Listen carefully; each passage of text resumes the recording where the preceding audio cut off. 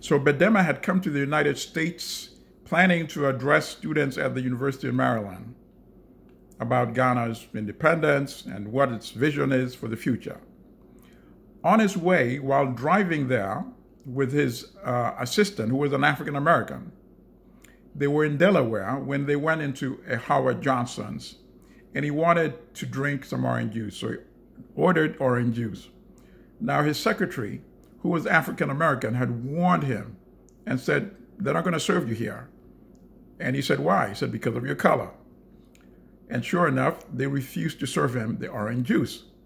And he told them, he said, "This is not the last you're hearing about this." And obviously became international news. The US was embarrassed, and Bedema ended up being invited to the White House by President Eisenhower. And of course, the Ghanaians very smartly took advantage of that opportunity. And they made the United States aware that they were seeking financing for the Volta River project. Eisenhower put Bedema in touch with the State Department and then with Kaiser Alumina. And then Kwame Nkrumah himself followed it up, of course, with a letter, and eventually he was also invited to the United States. And then here's where the problem started.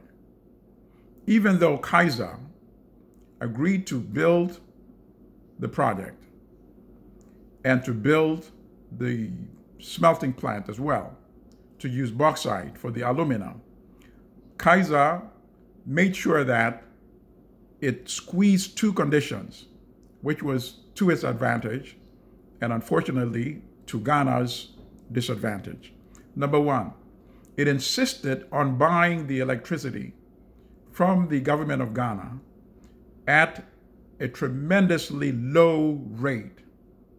That was number one, which meant that, of course, it was a losing proposition when you factor the cost of the project itself. That was the number one condition. The second condition was Kaiser was not willing to use Ghana's bauxite, claiming that it was of inferior quality. But of course, as you also learn in the documentary, the real reason was Kaiser was afraid that one day when the project had been completed, when it was productive and profitable, that Ghana would nationalize the project. So Kaiser did not want Ghana to have control over the entire production system, and it insisted on importing the bauxite from outside Ghana. So those were the stumbling blocks on this project. But anyway, Nkrumah insisted on going ahead with the project, even though the World Bank warned him that the price that it was getting for the electricity from Kaiser was way too low. The World Bank was still willing to fund parts of the project. And eventually the project was funded. But unfortunately, the price of cocoa had collapsed before the project was completed. And cocoa was Ghana's primary export commodity in those days. It still plays a major role today in Ghana's economy, but it's not the only commodity that Ghana imports. Ghana is now developing its oil resources, its gas resources, and has been a major exporter of gold for the last several years as well. So it's not only dependent on cocoa alone, but in those days it certainly was. So when the price of cocoa collapsed, Ghana became broke.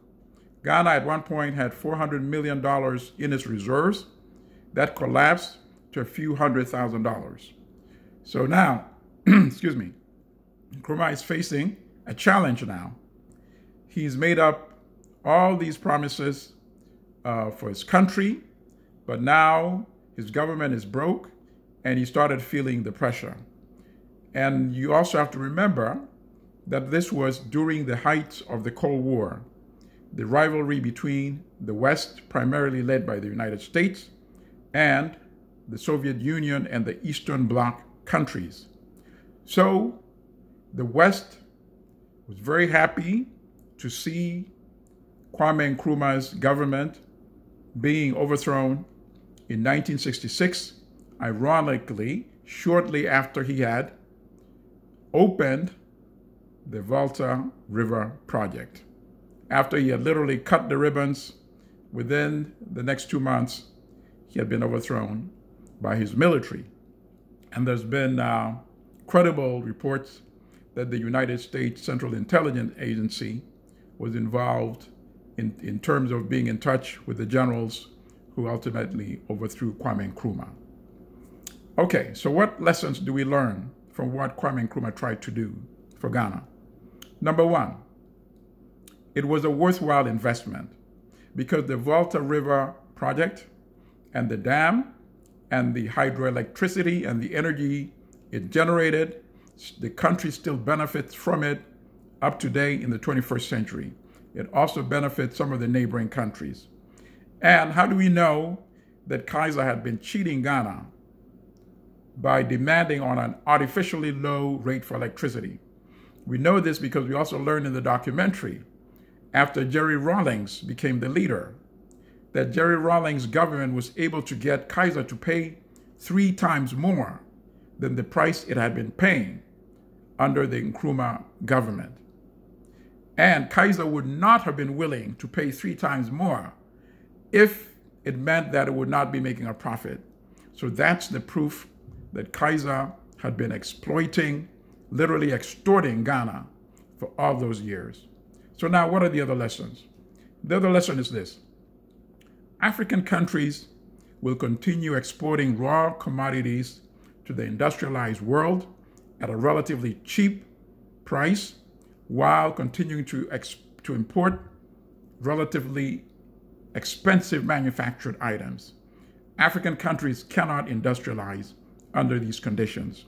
And Nkrumah had warned that the only way that African countries can protect their resources and use their resources to benefit African countries and to industrialize was to unite, form a United States of Africa, because that way they would have one military structure, they would have one currency, they would have one national army, meaning these countries could not be taking advantage of African countries anymore.